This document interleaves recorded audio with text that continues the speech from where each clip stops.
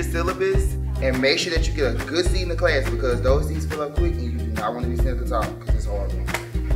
Spend less money on fast food and more money in the cafeteria because it's worth it. Always carry an umbrella because it rains all the time. Don't worry about keeping your high school friends because you will make new ones. No matter how hard it gets at home with family and situations, just don't ever give up.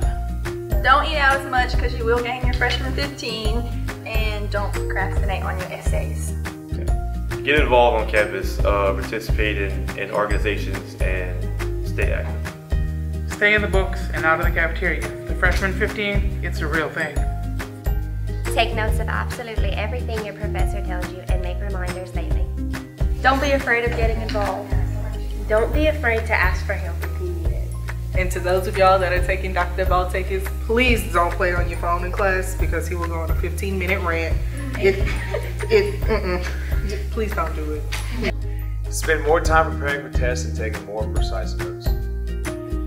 My advice to incoming freshmen would be to not take your major too seriously because you can always change your mind. My advice would be, especially if you're going into the nursing program, don't procrastinate and read a lot.